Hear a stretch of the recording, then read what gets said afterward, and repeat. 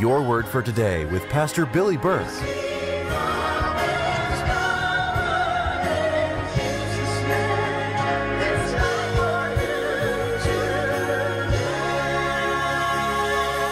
Great to have you today on Your Word for Today. Boy, I believe the Holy Spirit has a powerful word for you today. And that word is taking a step of faith in your storm. Let's go read about it. Matthew chapter 14, verse 24 says, "But the ship was now in the midst of the sea, tossed with waves." Notice that phrase, tossed with the waves, for the wind was contrary.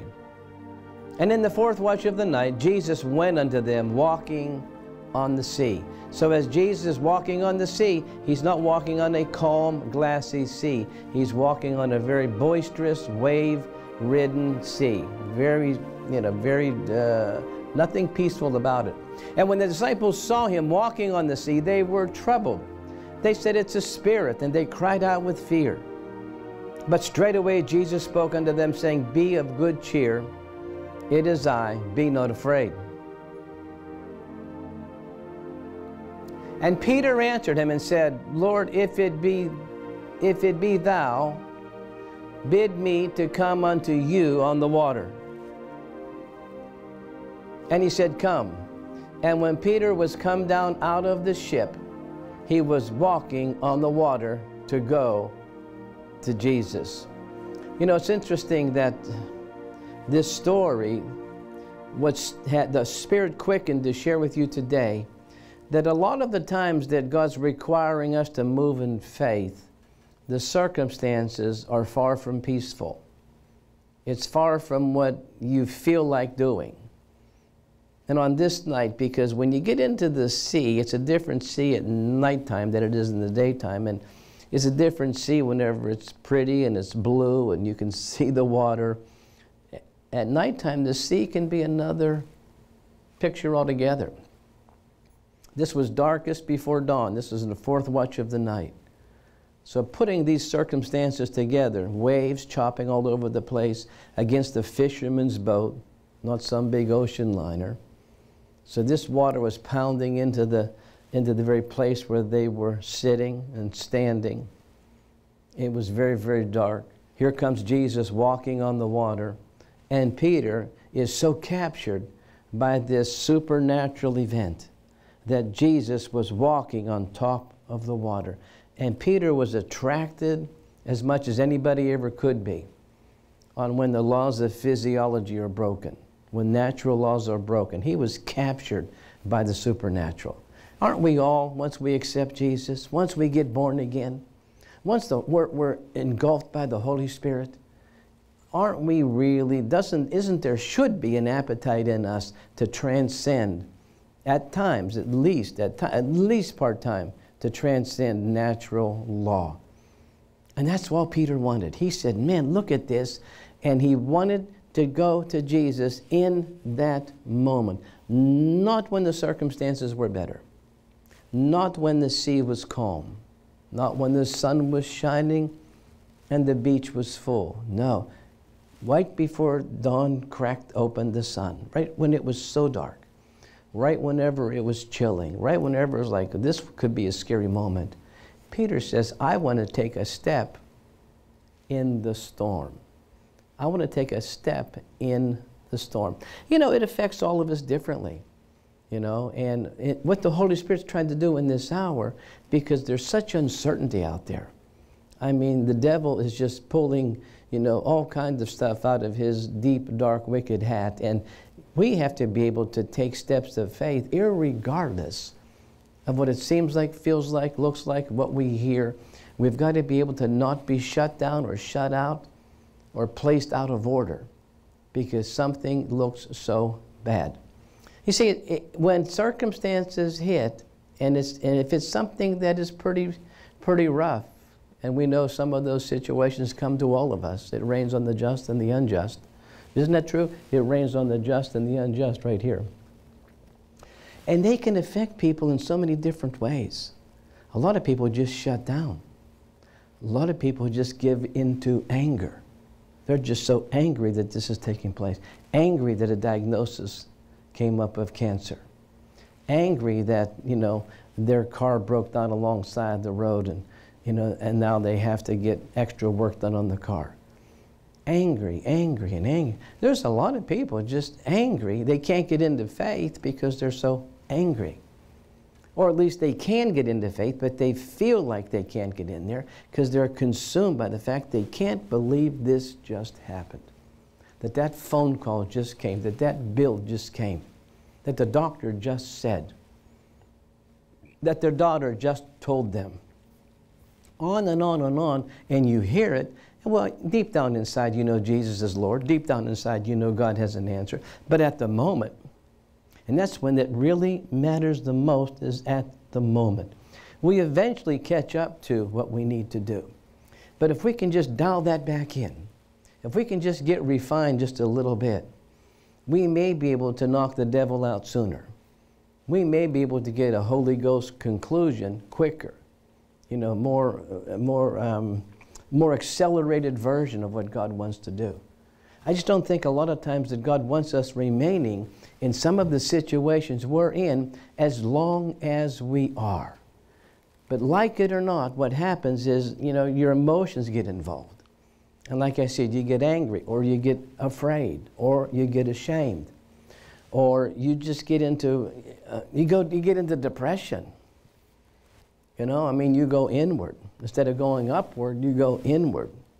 Remember when Mary was standing at the cross with John, Jesus had to say to his own mother, "Mother, behold your son." Why? Because she wasn't looking up at him. She was looking at her loss. She was looking into herself. So he had to tell her, "Mom, keep your eyes on me. Look at me."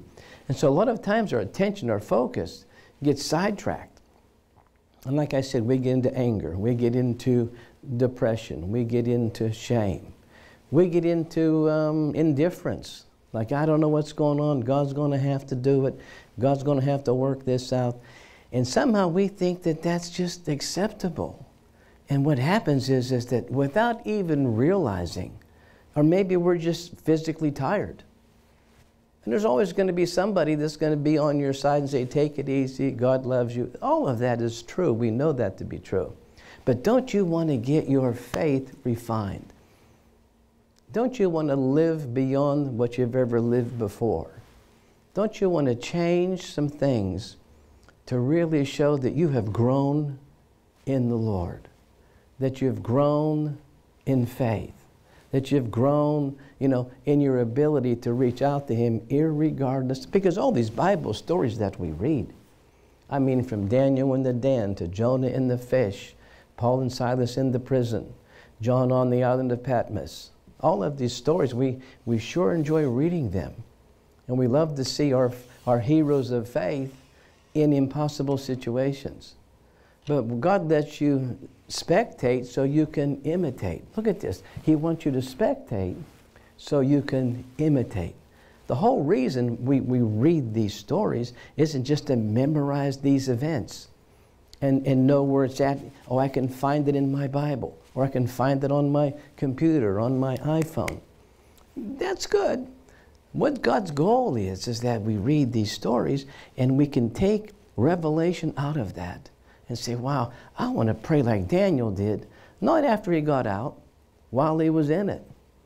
They praised while they were in it. They released faith in the middle of a time when so many people just shut down. They just shut down. Now, hey, it is a growth thing. It is a progressive evolving. But God is saying in this hour, we're watching the world ramp up evil.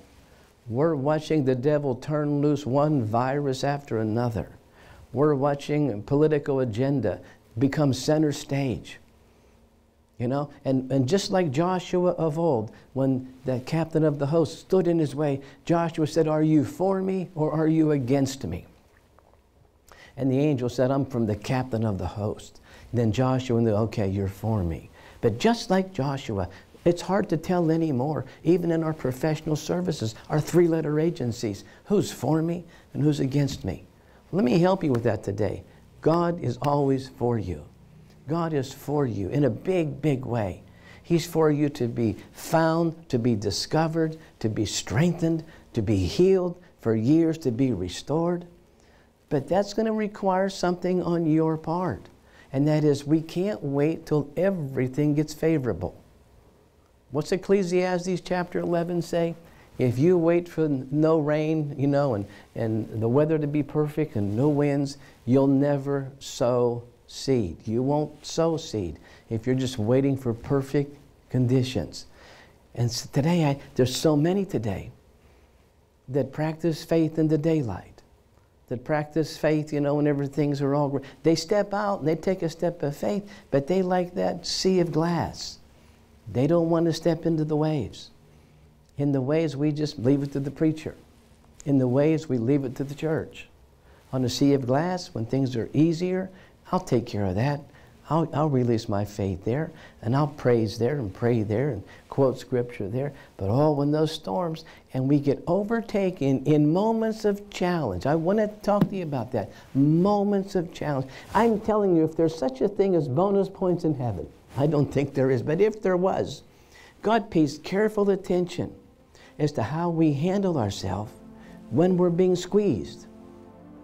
If you squeeze an orange, apple juice isn't coming out. If you squeeze a cherry, a plum isn't coming out. When we're squeezed, what's in us comes out. I remember back in the old movie, actually it was a movie of truth with David Wilkerson and Nicky Cruz. And Nicky Cruz, I believe, if I'm correct on this, had a switchblade. The name of the book is called The Cross and the Switchblade. And he was threatening a young preacher named David Wilkerson. And David Wilkerson said, with that knife, and David Wilkerson says, I will, if you cut me with that knife, every cut you do with me, I will say, Jesus loves you. In the middle of a challenge of being cut by a switchblade, this prophet of old, David Wilkerson, was saying, every piece of me will cry, Jesus loves you. There's so many stories. As Stephen was in the face of the stoning, and his face was like that of an angel, and he was saying, don't add this to their account.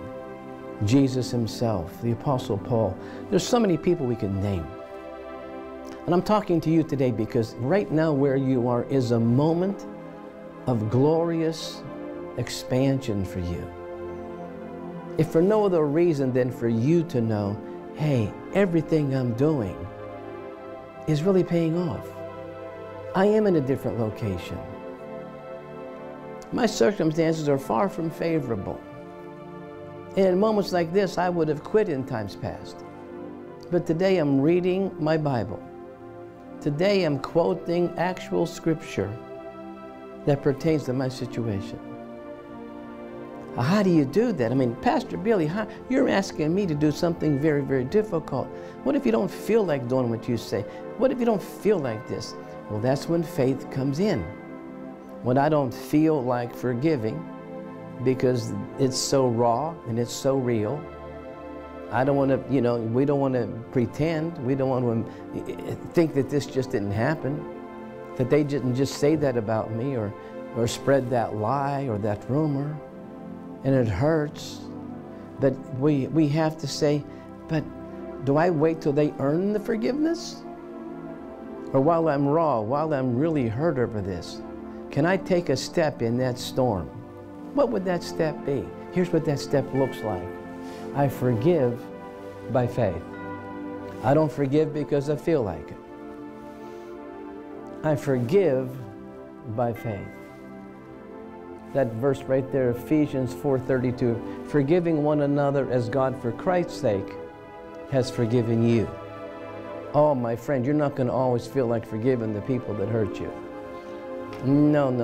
But you don't want to get into them earning it. Because you and I, we needed forgiveness, and we still do. And you expect that forgiveness to come freely. You don't expect it to wait till you get straightened out and smarter. You want forgiven right when it happens, because that's when you feel the worst. Back to this verse, Ephesians 4:32. Forgiving one another as Christ, for God's sake, has forgiven you. How did he do it? He didn't wait till you got better. He waited. He did it the moment you looked northward, the moment you said, "Help me, Jesus." He didn't say to Peter as he was reaching for him in the sea, "Well, you're not going to take your eyes off me no more, are you?" He didn't even talk about it. He just pulled him up out of the sea. God doesn't correct you until you're strong enough to handle the correction. Taking a step, how about, you're saying take a step in the storm. Yeah, I mean, you got to do that with your giving.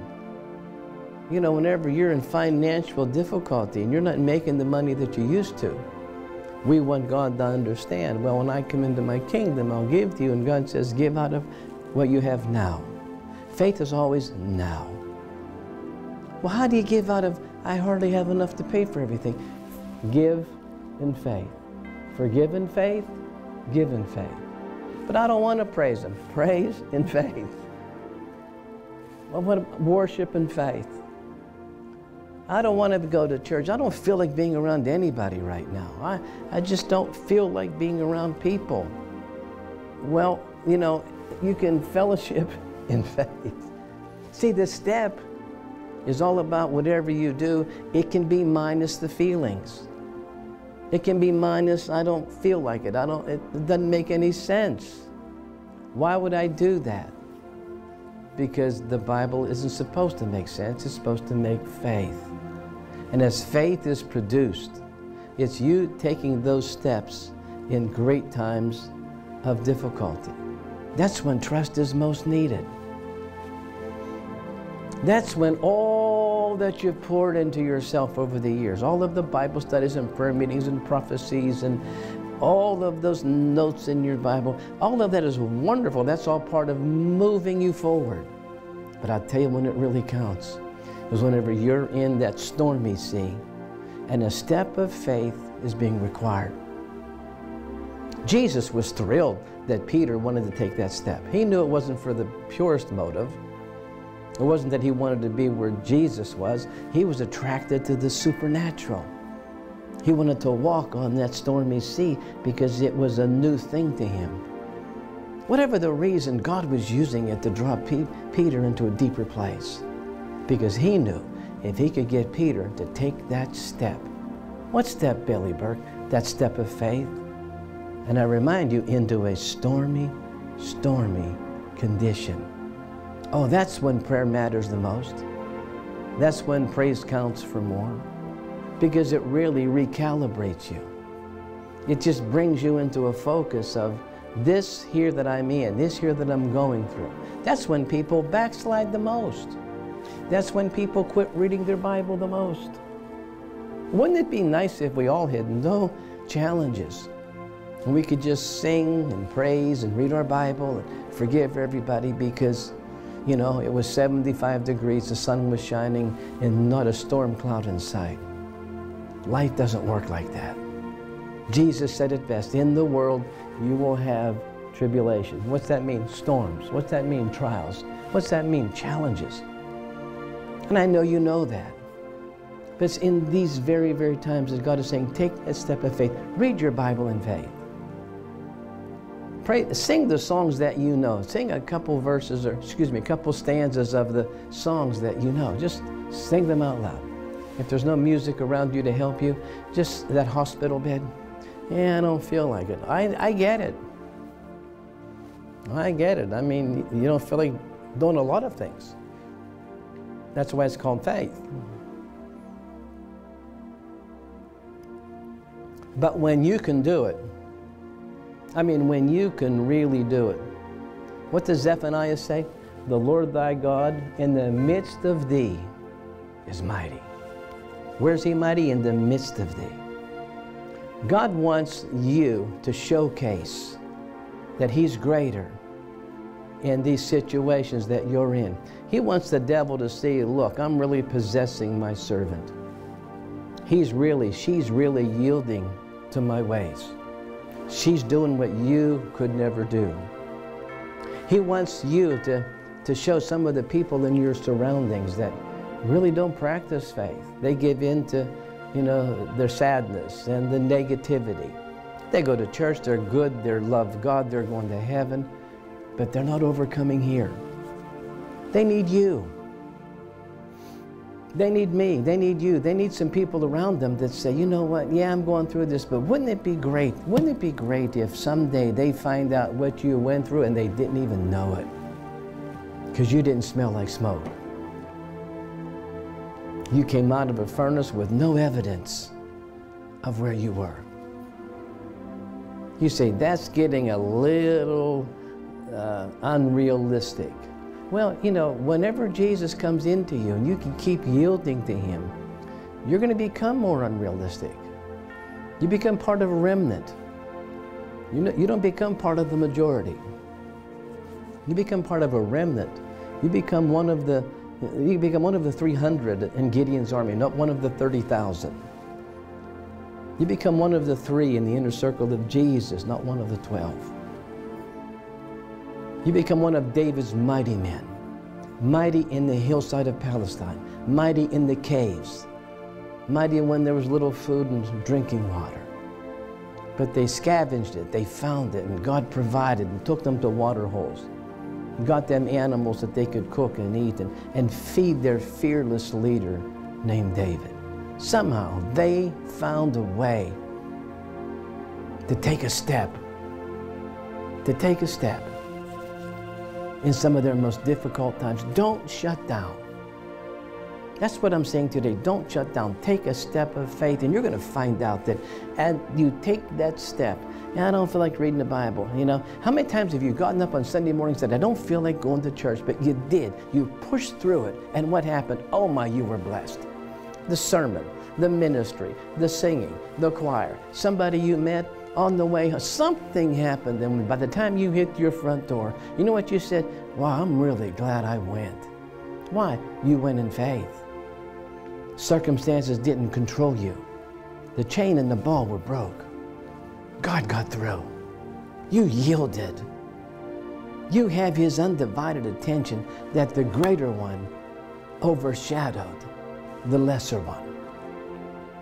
I'm telling you, this is the great moment in this earth today for you to no longer be wrapped in grave clothes, hiding in a cave, hiding down in a boat waiting for the storm to pass. Take a step today in your storm. Read your Bible. Confess some promises. Forgive yourself. Forgive other people. Right in the midst of not feeling like it. And watch what the Holy Spirit will do. He'll do the same thing for you He did for Peter. Peter got on that water and he said, wow. And he walked so far, and then he learned, I've got to go to healing school to learn how to walk longer. My friend, today is your day to take this great step of faith in your storm. Don't wait another second. Father, I pray today you'd touch our viewers, our partners, and give them that unction to take a step against all feeling to get where they've never been, in Jesus' name. We're adding a new clip, a new portion onto a segment onto the program, Your Word for Today. Each and every week, we want to show you some of the miracles that's taking place in our crusades. I just feel so blessed that KCM and the Victory Channel have said, you know, Billy, show some of these miracles because they are powerful, and we want you to see, not that you don't know, but we just want to remind you gently that the same God that heals these people that you're about to see, He's available for you too. Let's go now and see this miracle that just happened in a service in Miami just a few short weeks ago. Let's go see a man paralyzed begins to walk. Feed the fire. What's going on over here? Why are you in the wheelchair? Okay, let's start from the top. I went to the hospital for pain. And they do all kind of tests. They what? Tests. They did testing? Yes, and they think I have lung cancer. They think you do, or they know you do? So they went in here and here, 2 hours. When I come out, I was paralyzed from the waist down.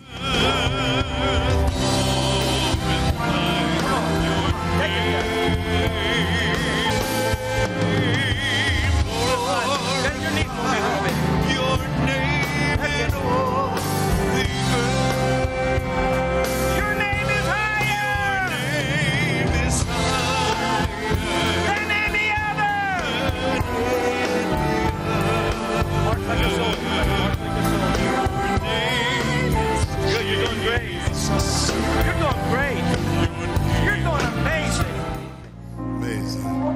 Praise the Lord. I guess you made a right decision to come here today. Yeah. This is great. This is so great. And let's just pray now for any of you out there that would need a special touch. Those of you that are paralyzed, if God did it for them, He's no respecter of people. Come on, I'm going to believe today that people that are paralyzed, some feeling, some movement, some twitch, some change is coming to whatever part doesn't work. He's a resurrector. He's a quickening of the Holy Spirit. And I pray right now in Jesus' name that people that have been paralyzed for whatever reason, accidents, surgeries, all over the world, in whatever time zone, I pray a laser light from heaven touch them and quicken their body, quicken bones and muscles, brain cells. Quicken, I just pray by the Holy Spirit that you would quicken and give life and movement to where there was none. Where there was minimal, give much. Where there was nothing, give something. That moving body parts begin to function. All the extremities of arms and hands and feet and legs and torsos and heads and necks and backs and chest. Oh Lord, it all begin to happen today. We pray for miracles of every kind. And for the cancers and the blind and the deaf. For insomnia, for dementia, for Alzheimer's. God, we pray that you'd begin to come in and change the weather. Let there be a shift even today. It happened so quickly with Franklin. Let it happen quickly today, we pray, in Jesus' name. I pray that you would take advantage of this offer that we showed you, this cleansing stream, the cleansing of the soul. You know, we talk about today, people want to get a liver cleanse, and they want to get, you know, all of these other things, colonostomies. They want to get all of this internal cleansing in the natural. But the Bible speaks about your soul being cleansed. And that story in Mark chapter 5, when the woman came back and told Jesus all, she emptied her soul. And because of that, she was not just healed, but she was made whole. Get that product today. It will change your life. Till we see you again here in the broadcast next week, your word for today. God bless you. And remember in Mark 10:27, with God, all things are possible. We'll see you. Bye-bye. We are here on assignment. Come on, we're going to take the city. That revival's coming to Orlando. I had COVID in December. You had COVID? Yes. And it took about 7 to 10 days for me to get over it. They're praising. I began to breathe deeper and deeper, and I could feel the Holy Spirit. Shout tonight.